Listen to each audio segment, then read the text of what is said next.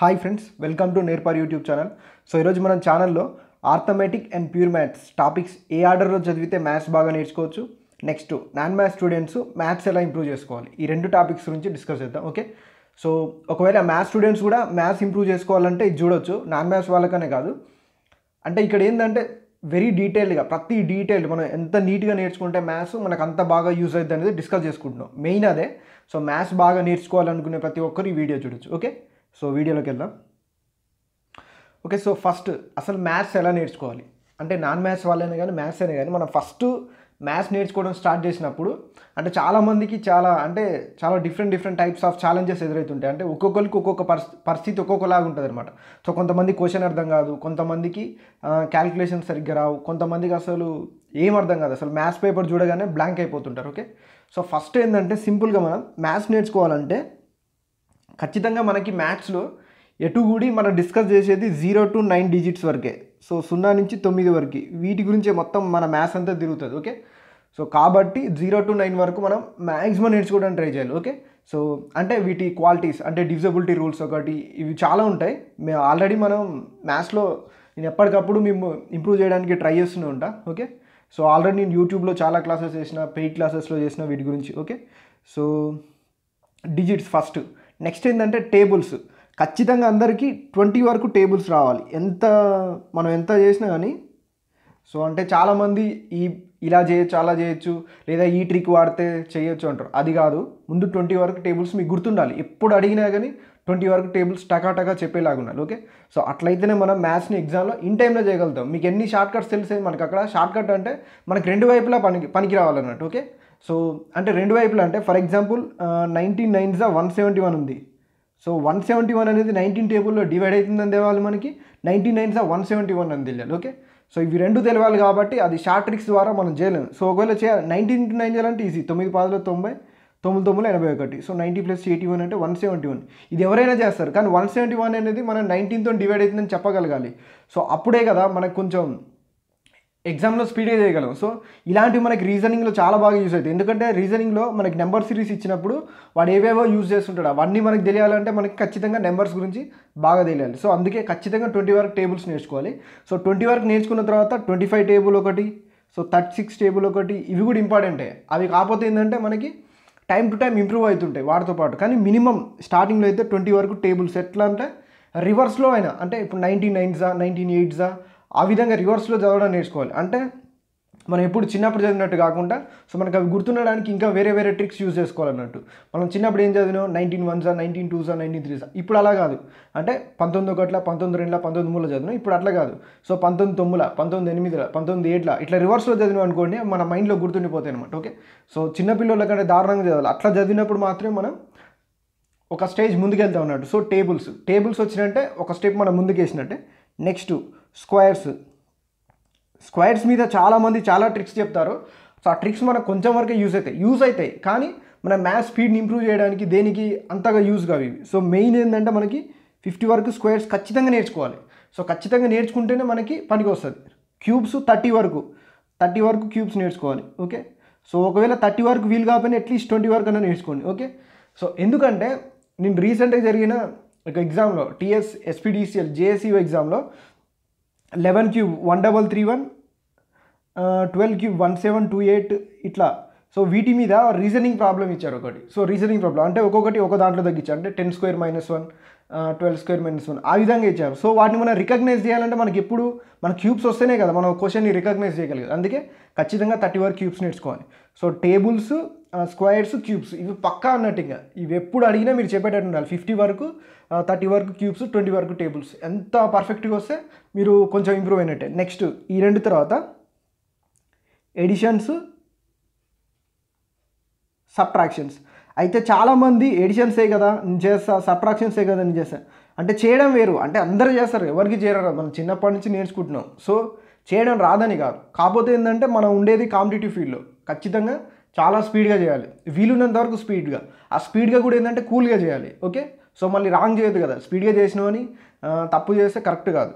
So కరెక్ట్గా చేయాలంటే స్పీడ్గా ఉండాలి, నెక్స్ట్ పర్ఫెక్ట్గా ఉండాలి. సో ఎడిషన్, సబ్ట్రాక్షన్స్ మీకు ఆల్రెడీ నేను ఎడిషన్స్ మీద సబ్ట్రాక్షన్స్ మీద క్లాస్ చేశాను. సో ఎలా చేయాలని స్టార్టింగ్లో మనకు అర్థం కాకపోవచ్చు, ఒక 10 టైమ్స్ చేస్తాం, 20 టైమ్స్ చేస్తాం, ఆటోమేటిక్గా మనకు అలవాటు అయిపోతుంది. మన వే ఆఫ్ డూయింగ్లో అది ఎప్పుడైతే అలవాటుగా మారిందనుకో మన దగ్గర నుంచి ఎవరు దాన్ని తీసేయలేరు అనమాట. Okay, so next addition subtraction తర్వాత మల్టిప్లికేషన్స్. సో దీనికి కూడా చాలామందికి తెలియదు ఎలా చేయాలో, చేస్తారు, కాకపోతే ఏంటంటే దీంట్లో చాలా టైం తీసుకుంటారు. ఓకే, సో వీటికి కూడా నేను ఆల్రెడీ 2 క్లాసెస్ చెప్పిన. ఓకే, సో మీకు అవసరం ఉండే అన్నీ నేను చెప్తాను ఖచ్చితంగా. ఇక్కడ నుంచి మ్యాక్సిమం ట్రై చేస్తా. ఎడిషన్స్ చెప్పాను, సబ్ట్రాక్షన్స్ చెప్పాను, మల్టిప్లికేషన్లో కూడా అంటే ఫర్ ఎగ్జాంపుల్ ఇట్లా 21 into 32 చేయాలంటే ఎలా అని ఇట్లా క్రాస్ మల్టిప్లై ఏమంటారు ఒకటి చెప్పిన, ఏ నెంబర్నైనా 11తో ఎలా మల్టిప్లై చేయాలి అనేది ఒకటి చెప్పిన. ఓకే, సో వాటిని కూడా ప్లేలిస్ట్ క్రియేట్ చేసి పెడతాను. సో వాటిని కూడా ఇంప్రూవ్ చేసుకుంటూ ఉండాలి. ఇప్పుడు టేబుల్స్, స్క్వేర్స్ ఇవి అయిపోయినాయి కదా. Okay, so editions, subtractions, multiplications ఏ ప్రాబ్లంలో అయినా మనం మ్యాక్సిమం ఇవి చేయాల్సిందే కదా.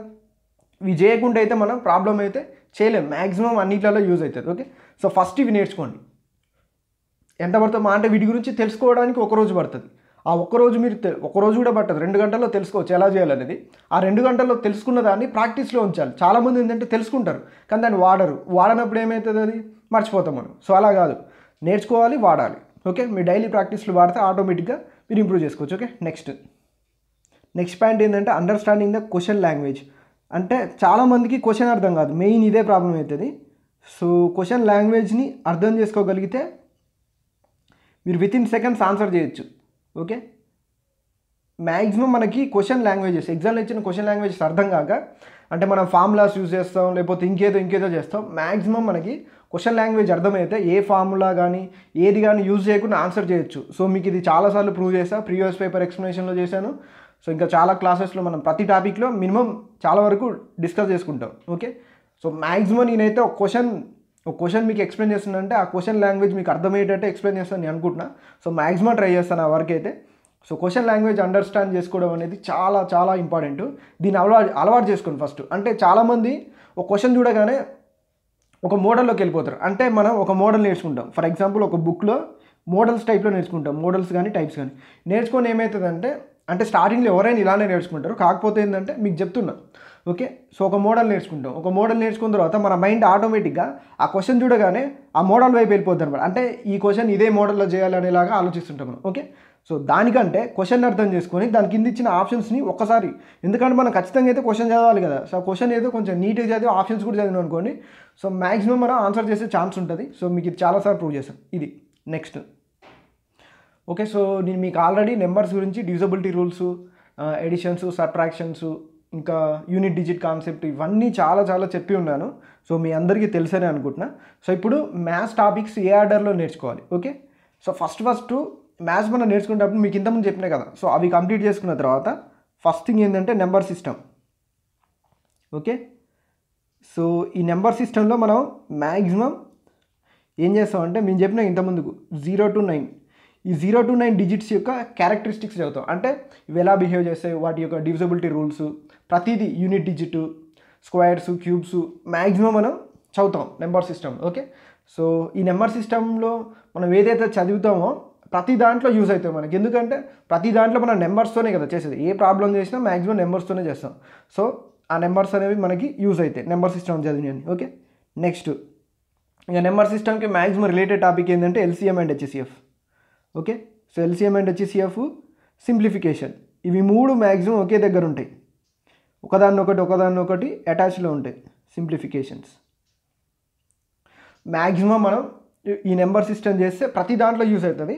Number system, LCM, HCF, simplifications, average, ఇవన్నీ మెయిన్ నెంబర్స్ బేస్డ్గా ఉంటాయి. ఎందుకంటే యావరేజెస్లో కూడా మనం కాన్స్టిట్యూటివ్ టర్మ్స్ అని అవన్నీ చూస్తాం కదా. సో నెంబర్ సిస్టమ్, యావరేజ్, వీటితో పాటు ప్రోగ్రెషన్స్ అంటే అంక శ్రేణి, గుణ శ్రేణి ఇవి ఉంటాయి కదా, ఆర్థమెటిక్ ప్రోగ్రెషన్స్, హార్మోనిక్ ప్రోగ్రెషన్స్, ఇవి కూడా వీటితో పాటే వస్తాయి నెంబర్ సిస్టమ్తో పాటే.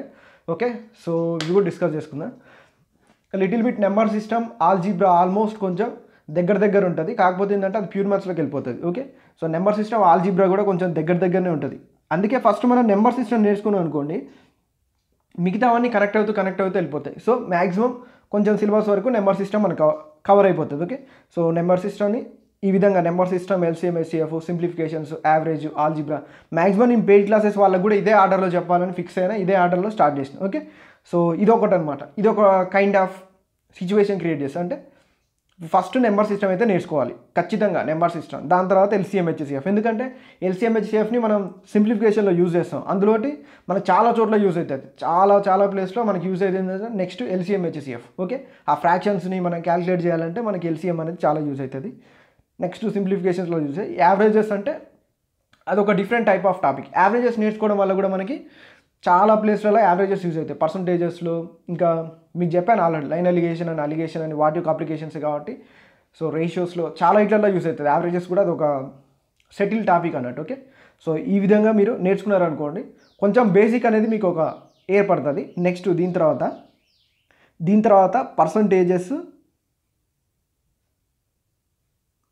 పక్క పర్సంటేజెస్ తీసుకుని ఇటు పక్క రేషియోస్. ఓకే, సో మ్యాక్సిమం మనం నెక్స్ట్ ఇంకా మిగతా ప్రాబ్లమ్స్ మొత్తం పర్సంటేజెస్, రేషియోస్తో మొత్తం ఆర్థమెటిక్ మొత్తం కంప్లీట్ చేయొచ్చు. ఓకే, పర్సంటేజెస్ బాగా నేర్చుకుంటే మనం ఆల్రెడీ చెప్పుకున్నాం, పర్సంటేజెస్ అయితే ఎవరైతే బాగా చేస్తారో ప్రాఫిట్ అండ్ లాస్ చేస్తారు. ఎందుకంటే percentages is nothing but, profit and loss is nothing but percentages use చేసుకొని చేస్తాం మనం. Questions understanding of questions different, కానీ మనం యూజ్ చేసే మొత్తం పర్సంటేజెస్. అందువల్ల పర్సంటేజెస్ బాగా నేర్చుకుంటే ప్రాఫిట్ అండ్ లాస్ నేర్చుకోవచ్చు. ప్రాఫిట్ అండ్ లాస్ తర్వాత ఆటోమేటిక్గా compound interest. Okay, so compound ఇంట్రెస్ట్కి పర్సంటేజెస్కి మనకి చాలా దగ్గర రిలేషన్స్ ఉంటాయి. అందరూ సింపుల్ ఇంట్రెస్ట్ అనుకుంటారు, కానీ సింపుల్ ఇంట్రెస్ట్ కంటే పర్సంటేజెస్, కాంపౌండ్ ఇంట్రెస్ట్కే ఎక్కువ రిలేషన్ ఉంటుంది. ఎందుకంటే మనకి పర్సంటేజెస్లో వచ్చే సక్సెసివ్ పర్సంటేజెస్ ఇంక్రీజ్ కానీ డిక్రీజ్ కానీ ఉంటుంది, అదే కాంపౌండ్ ఇంట్రెస్ట్. ఓకే, ఏదైనా మనం పర్సంటేజ్ని సక్సెసివ్ ఇంక్రీజ్ చేస్తే వచ్చేదే కాంపౌండ్ ఇంట్రెస్ట్. అది అర్థం చేసుకునే వాళ్ళకి చాలా easy compound interest. Okay, so మనం మ్యాక్సిమం డిస్కస్ కూడా చేసినాం కాంపౌండ్ ఇంట్రెస్ట్ మొత్తం సక్సెసివ్ పర్సంటేజ్ ఇంక్రీజ్ యూజ్ చేసి ఆర్ఎస్ అగర్వాల్ బుక్ మొత్తం ఎక్స్ప్లెయిన్ చేసినా, మీకు ఆ విషయం తెలిసిందే. అంతే అనమాట, మొత్తం కాంపౌండ్ ఇంట్రెస్ట్ చేయొచ్చు. కాకపోతే ఏంటంటే కొన్ని చోట్ల మనకి క్యాలిక్యులేషన్స్ అనేవి మనం చేయలేవు కాబట్టి వేరే ప్రాసెస్ యూజ్ చేస్తున్నాం, కానీ పర్సంటేజెస్ యొక్క దాన్ని యూజ్ చేస్తేనే మనం కాంపౌండ్ ఇంట్రెస్ట్ చేయొచ్చు, మీకు అందరూ తెలిసిందే. సో వీటితో పాటు ప్రొటెక్ట్ కాన్స్టెన్సీ మెథడ్ అని మనం ఒక డిస్కస్ చేసుకున్నాం. ఓకే, సో ఇంకా చాలా మెథడ్స్ ఉన్నాయి పర్సంటేజెస్ చేయడానికి, అవి ఇంకా ముందు మనం డిస్కస్ చేసుకుంటాం. సో వీటితో పాటు simple interest. Okay, so simple interest కూడా పర్సంటేజెస్ వస్తే సింపుల్ ఇంట్రెస్ట్ చేయొచ్చు. ఓకే, సో సింపుల్ ఇంట్రెస్ట్ తర్వాత మనకి ఇంకేముంటుంది, టైమ్ అండ్ వర్క్ ఉంటుంది. సో టైమ్ అండ్ వర్క్ కూడా మీకు మ్యాక్సిమం పర్సంటేజెస్ యూజ్ చేసి చేయడం మీకు ఆల్రెడీ చెప్పాను కూడా, మీ క్లాస్లో కూడా చెప్పాను. సో టైమ్ అండ్ వర్క్ అనేది చాలా వరకు పర్సంటేజెస్ చేయొచ్చు, లేదా ఎల్సిఎంస్ యూజ్ చేసి చేయొచ్చు. మనం ఇందాక నెంబర్ సిస్టమ్ నేర్చుకుని LCM. Okay, next ratios use చేసి, రేషియోస్ ఈజ్ నథింగ్ బట్ అదే ఎఫిషియన్సీ, వర్క్, ఇన్వర్స్ ప్రపోర్షన్ ఉంటుంది కదా. మీకు ఆల్రెడీ రేషియోస్ చెప్పేటప్పుడు రేషియోస్, ప్రపోర్షన్స్, వేరియేషన్స్ అని 3 టైప్స్ చెప్పిన, పెయిడ్ క్లాస్ వాళ్ళకి తెలుసు. సో ఆ వేరియేషన్స్ యూజ్ చేసుకుంటే మనం చాలా వరకు క్వశ్చన్స్ పెన్ పేపర్ లేకుండా చేయొచ్చు. ఓకే, సో ఆ వేరియేషన్స్ గురించి మనకు ఆల్రెడీ చెప్పుకున్నాం, మళ్ళీ ఇంకా డెప్త్గా దాని గురించి వెళ్ళేటప్పుడు మళ్ళీ ఒకసారి క్లాస్ చేసుకుందాం దాని గురించి. సో టైమ్ అండ్ వర్క్ మనకు తెలుసు, ఇక ఎలా చేస్తాం. టైమ్ అండ్ డిస్టెన్స్ కూడా చేయొచ్చు మ్యాక్సిమం పర్సంటేజెస్ యొక్క అప్లికేషన్ యూజ్ చేసుకొని. Okay, so time and distance. Okay, so ఇన్ని టాపిక్స్ మీరు పర్సంటేజెస్ నేర్చుకుంటే మీకు క్యాలిక్యులేషన్స్, సింప్లిఫికేషన్స్ కూడా చేయొచ్చు. ఓకే, సో మనం నేర్చుకునే దాన్ని బట్టి, నేర్పే విధానం బట్టి ఉంటుంది అనమాట ప్రతిదీ, అంటే అప్లై చేసే విధానం. ఓకే, సో మనం అప్లై చేయడం అంటే చాలామందికి సబ్జెక్ట్ వస్తుంది, కానీ దాన్ని ఎలా అప్లై చేయాలో తెలియదు, అది చాలా ఇంపార్టెంట్. మనం నేర్చుకున్న కొంచెమైనా సరే కరెక్ట్గా యూజ్ చేసుకోగలుగుతున్నాం అనుకోండి, మంచి మార్క్స్ తక్కువ సబ్జెక్ట్ నేర్చుకొని చేయొచ్చు అనమాట. Okay, next ratios. మనకి రేషియోస్ మీద ఒక టాపిక్ ఉంటుంది, రేషియో అండ్ ప్రపోర్షన్స్. దాని తర్వాత మిక్చర్ అండ్ అలిగేషన్స్. ఈ మిక్చర్ అండ్ అలిగేషన్స్ అనేది మనకి అన్నీ కలిసి ఉంటాయి ఇందులో, పర్సంటేజెస్, యావరేజెస్, రేషియోస్ అన్నీ కలిపితే మిక్చర్ అలిగేషన్స్. యాక్చువల్గా దీన్ని మిసిలేనియస్ కింద తీసుకోవాలి, కానీ రేషియోస్ కిందనే తీసుకుందాం, పర్లేదు. Okay, so రేషియోస్లోనే mixture and alligations ఉంటుంది. Okay, so mixture and alligations తర్వాత ఏజెస్ ఇందులోనే ఉంటుంది, పార్ట్నర్షిప్ ఇందులోనే ఉంటుంది.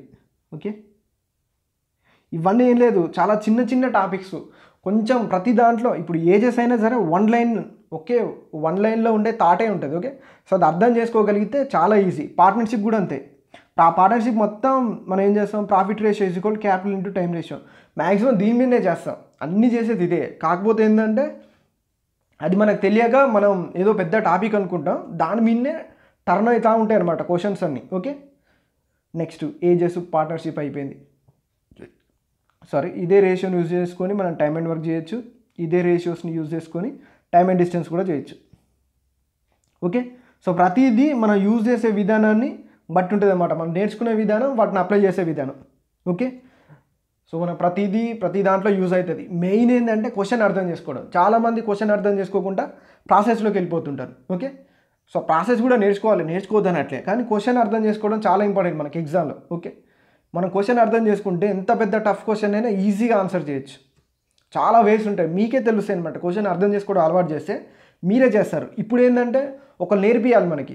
ఓకే, ఆ అలవాటు మ్యాక్సిమం ఏంటంటే వే ఆఫ్ థింకింగ్ అనేది చేంజ్ కావాలి. సో దానికోసం నేను ఎప్పుడైనా ఏ క్లాస్ చేసినా కానీ మీకు మ్యాక్సిమం ట్రై చేసేది ఏంటంటే వే ఆఫ్ థింకింగ్ అనేది మనకు చేంజ్ అయితే సో ప్రతి సబ్జెక్ట్ కానీ చాలా ఈజీగా అనిపిస్తుంది. ఓన్లీ మ్యాథ్స్ రీజనింగే కాదు, ఏ సబ్జెక్ట్ అయినా సరే మనకి ఆలోచన విధానాన్ని బట్టి మనకి అది ఉంటుంది అనమాట. ఓకే, నెక్స్ట్ ప్యూర్ మ్యాథ్స్ గురించి చూద్దాం.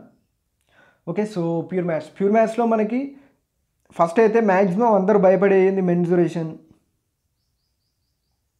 Okay, so mensuration, geometry, trigonometry,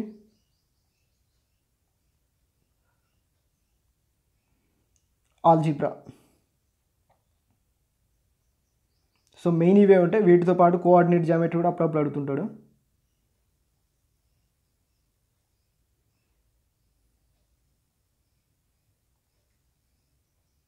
okay, so maximum ఇంతే కదా, మెన్సురేషన్, జామెట్రీ, ట్రిగనోమెట్రీ మెయిన్ ఇవే. సో మెన్సురేషన్కి జామెట్రీకి ఆల్వేస్ ఖచ్చితంగా లింక్ ఉంటుంది. సో జామెట్రీకి ట్రిగనోమెట్రీకి లింక్ ఉంటుంది, సో ట్రిగనోమెట్రీకి ఆల్జీబ్రాకి లింక్ ఉంటుంది. ఓకే, సో వీటన్నిటికీ కోఆర్డినేట్ జామెట్రీకి లింక్ ఉంటుంది. ఓకే, ఖచ్చితంగా ప్యూర్ మ్యాథ్స్లో అయితే మ్యాక్సిమం అన్నిటికీ ఇంటర్లింక్ ఉంటుంది, ఒకదానికొకటి. సో అయితే ఫస్ట్ అయితే మనం భయపడేది మెన్సురేషన్ కాబట్టి మెన్సురేషన్ బాగా నేర్చుకుంటే ఆటోమేటిక్గా మనకు అది జామెట్రీలో యూజ్ అవుతుంది. మెన్సురేషన్ కూడా మీకు ఆల్రెడీ యూట్యూబ్లో నేను చాలా క్లాసెస్ చెప్పాను, చాలామంది చూడలేదు యాక్చువల్గా, కానీ సో ఇప్పటికి కూడా ఉన్నాయి.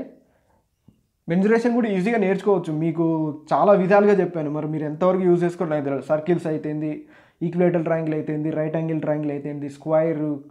ఓకే, సో చాలా బాగా చెప్పాను నేను అనుకుంటున్నా. మ్యాక్సిమం ఎక్కడైనా ఇంతకంటే బాగా ఎవరు చెప్పలేరు, ఎందుకంటే సో నేను కూడా మ్యాక్సిమం చాలా చూశాను. సో ఇంతకు మించి అయితే షార్ట్ కట్స్ ఎక్కువ శాతం మనం జనరేట్ చేయలేము. 1-2 ఇండివిజువల్ క్వశ్చన్స్కి వస్తాయి, కానీ మ్యాక్సిమం ఆల్ టైప్ ఆఫ్ టాపిక్స్కి ఇంతకు మించి మ్యాక్సిమం మనం ఎక్కడైనా ట్రై చేయలేము. సో అది మీకు కూడా తెలుసనే అనుకుంటున్నా.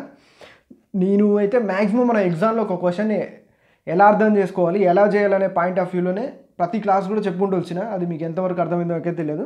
సో ప్యూర్ మ్యాథ్స్ అయితే ఈ విధంగా మ్యాక్సిమం మెన్సురేషన్తో స్టార్ట్ చేయండి, ఎందుకంటే అది ఎక్కువ వస్తుంది అనమాట, ఎక్కువ వెయిటేజ్ ఉంటుంది. ఒకవేళ మనకి ఓన్లీ ఆర్థమెటిక్ అని మెన్షన్ చేసిన కొన్ని ఎగ్జామ్లో మెన్సురేషన్ నుంచి క్వశ్చన్స్ వస్తాయి కాబట్టి సో మెన్సురేషన్ అయితే ఖచ్చితంగా నేర్చుకోండి.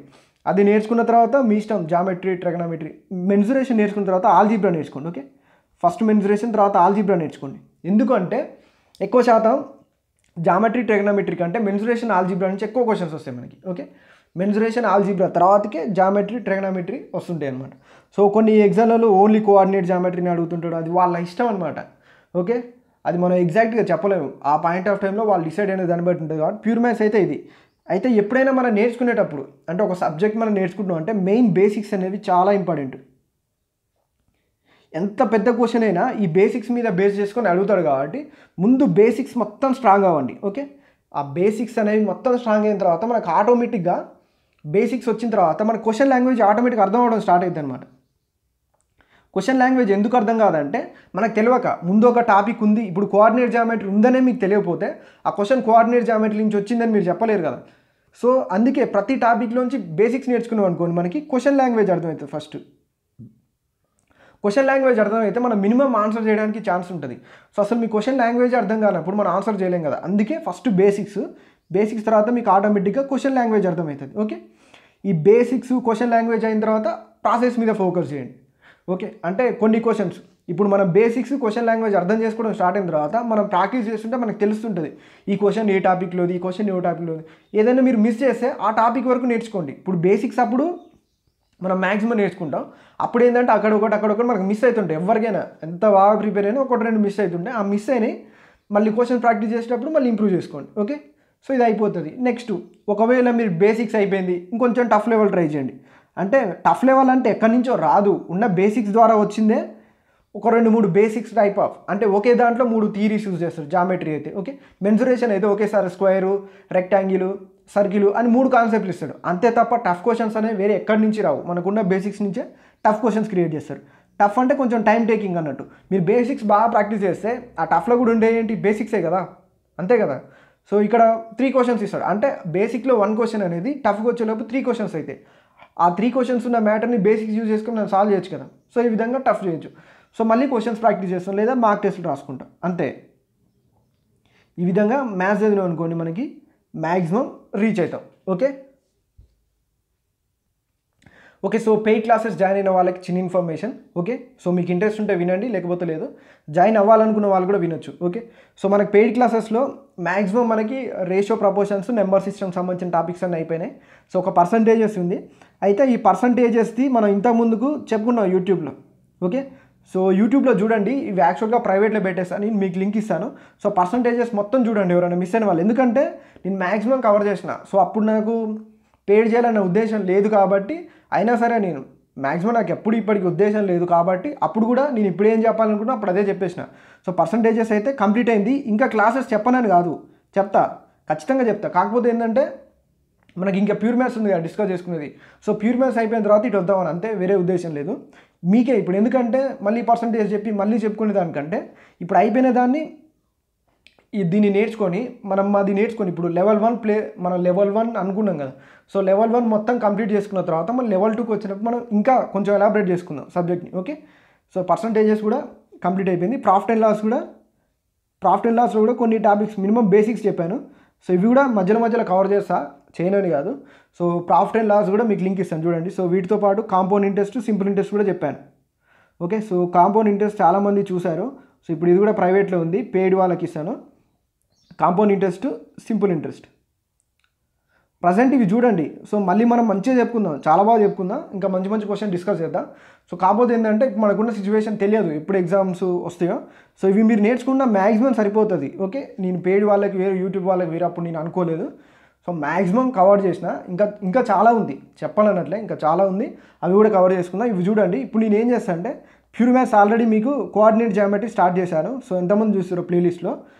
సో కోఆర్డినేట్ జామెట్రీ ఇవన్నీ అంటే మ్యాక్సిమం అంటే చాలామందికి భయం ఉంటుంది pure maths. So pure maths అనేది భయం లేకుండా ఉండడానికి వీలున్నంత వరకు మనకి ఎగ్జామ్ ఓరియంటెడ్లోనే క్లాస్ చేసుకుందాం. ఎందుకంటే దాన్ని ఎక్కువ చెప్పుకోవడం వల్ల యూజే ఉండదు, మళ్ళీ భయంగా ఉంటుంది. సో అందుకోసం మనం ఆల్రెడీ మెన్సురేషన్ కూడా చాలా వరకు డిస్కస్ చేసుకున్నాం. సో కోఆర్డినేట్ జామెట్రీ ఒక క్లాస్ చెప్పిన. సో ఈ క్లాస్లో ఆల్మోస్ట్ 3 to 4 టైప్స్ చెప్పాను మీకు క్వశ్చన్స్. మ్యాక్సిమం అవే ఎక్కువ టైమ్స్ రిపీట్ అయినాయి. సో ఇంకా 2-3 టైప్స్ ఉన్నాయి, అవి కూడా చెప్పుకుందాం. కోఆర్డినేట్ జామెట్రీ, మెన్సురేషన్ చాలా వరకు డిస్కస్ చేసినాం. ట్రైగనామెట్రీ కూడా మీరు పెద్ద భయపడాల్సిన అవసరం లేదు. సింపుల్గా మనం త్రూ ఆప్షన్స్, వాల్యూ పుట్టింగ్ ఇవన్నీ ఉంటాయి దీంట్లో ట్రైగనామెట్రీలో. సో ఆల్జిబ్రాలో కూడా 2 క్లాసెస్ చెప్పుకున్నాం మనం. సో ట్రైగనామెట్రీ మ్యాక్సిమం 5 క్లాసెస్లో కంప్లీట్ అయిపోద్ది. ఓకే సో వీటితో పాటు హైట్స్ అండ్ డిస్టెన్స్. ట్రైగనామెట్రీ ఏంది మనకు బేసిక్స్ ఇస్తాడు ఎగ్జామ్లో, ఆర్ఆర్బీ గ్రూప్ డి ఎన్టీపీసీ వరకు. దాని తర్వాత హైట్స్ అండ్ డిస్టెన్స్. సో ఇంతకుముందుకు చెప్పాను కానీ ఇప్పుడు డిలీట్ చేశాను, ఆ వీడియో లేదు. సో మళ్ళీ మీకోసం మళ్ళీ మంచిగా స్పెషల్గా డిజైన్ చేద్దాం. హైట్స్ అండ్ డిస్టెన్స్ నుంచి మ్యాక్సిమం ఒక క్వశ్చన్ వచ్చే ఛాన్స్ ఉంది. సో ప్రతిసారి అడుగుతున్నారు కాబట్టి హైట్స్ అండ్ డిస్టెన్స్ కూడా ఒక 2 క్లాసెస్లో కంప్లీట్ అయిపోద్ది. ఓకే సో మనకు హైట్స్ అండ్ డిస్టెన్స్ ట్రైగనామెట్రీ అయిపోతే దాదాపుగా చాలా వరకు అయిపోతుంది మనకి. ఓకే సో ఎందుకంటే మనం మెన్సురేషన్ చాలా వరకు డిస్కస్ చేసుకున్నాం. 2D అయితే మ్యాక్సిమం చెప్పినాను నేను, 3Dనే ఉంది, 3D కూడా చెప్పుకుందాం. సో నెక్స్ట్ కోఆర్డినేట్ జామెట్రీ ఇంకొక 2 క్లాసెస్లో అది కూడా అయిపోతుంది. హైట్స్ అండ్ డిస్టెన్స్ ఇది అయిపోతే ఆల్జిబ్రా 2 క్లాసెస్ చెప్పుకున్నాం. కానీ ఆల్జిబ్రా మనం బాగానే డిస్కస్ చేస్తాం. సో చాలా క్లాసెస్ ఉంటాయి. ప్యూర్ మ్యాథ్స్ మాత్రం మీకు సూపర్ ఉంటుంది అబ్బా, చాలా బాగా చెప్తాను, నాకైతే నమ్మకం ఉంది. కాకపోతే ఏంటంటే మంచిగా టైం తీసుకొని చెప్పుకుందాం, అంటే హడావుడి ఏదో టకా చెప్పేసినట్టు కాదు. సో నీట్గా చెప్పుకుందాం ఆల్జిబ్రా, ఎందుకంటే మనకు చాలా టైం ఉంది ఎగ్జామ్కి అయితే. ఓకే సో ఆల్జిబ్రా తర్వాత ఏముంది జామెట్రీ. సో జామెట్రీ కూడా మనం చాలా టైం స్పెండ్ చేద్దాం. జామెట్రీ కూడా నేను ఏంటంటే ఇంతకుముందు మనం మెన్సురేషన్ డిస్కస్ చేసినాం చూడు, ఆ టైపు. సో ఎవరైతే జాయిన్ అయిన వాళ్ళకి చాలా ఈజీగా జామెట్రీ నేర్చుకోవచ్చు. ఎందుకంటే మనం ఒకటి ఫర్ ఎగ్జాంపుల్ ఇప్పుడు సర్కిల్స్, జామెట్రీలో సర్కిల్స్ గురించి డిస్కస్ చేసినాం అనుకోండి. సో ఈ సర్కిల్స్ మీదనే మినిమం ఒక 2 to 3 క్లాసెస్ వచ్చేటట్టు చేసుకుందాం, అంటే వర్షమటి సర్కిల్స్ మీదనే.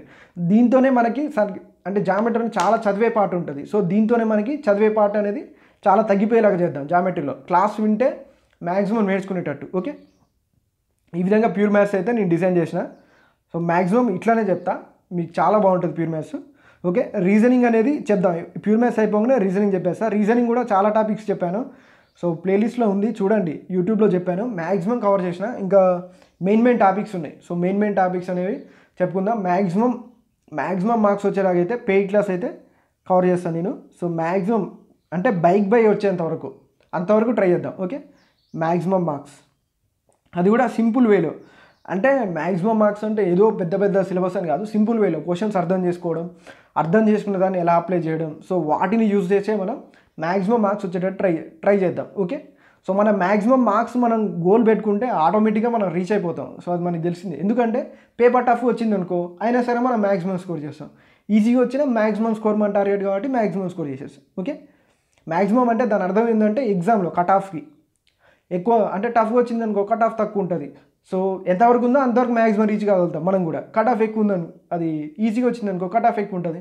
సో మనం కూడా ఎంత హై ఉందో మనం కూడా అంత రేంజ్ రీచ్ కాగలుగుతాం అనమాట. Okay, so thanks for watching. ఇంకా కొంతమందికి ఏంటంటే పెయిడ్ క్లాసెస్ అంటే నేను యూట్యూబ్ లింక్స్ ఇస్తున్నా అని అనుకోవచ్చు మీరు. ఒకవేళ మన వెబ్సైట్ కానీ యాప్ కానీ క్రియేట్ చేస్తే దానికి వ్యాలిడిటీస్ 1 or 2 years ఉంటుంది. సో మీకు లైఫ్ లాంగ్ వ్యాలిడిటీ ఇచ్చిన మీకు అది యూట్యూబ్లో అయితేనే నేను ఇవ్వగలను. ఇంకో విషయం ఏంటంటే మీరు అనుకునే యాప్ కానీ వెబ్సైట్ కానీ ఇంకా పెయిడ్ క్లాసెస్ చాలామంది చేస్తున్నారు కదా, వాళ్ళు కూడా యూజ్ చేసేది యూట్యూబ్ సర్వరే. కాకపోతే ఏంటంటే వాళ్ళ లింక్ వెబ్సైట్లో ఇస్తారు, నేను డైరెక్ట్ యూట్యూబ్లో ఇస్తున్నా, అంతే తేడా.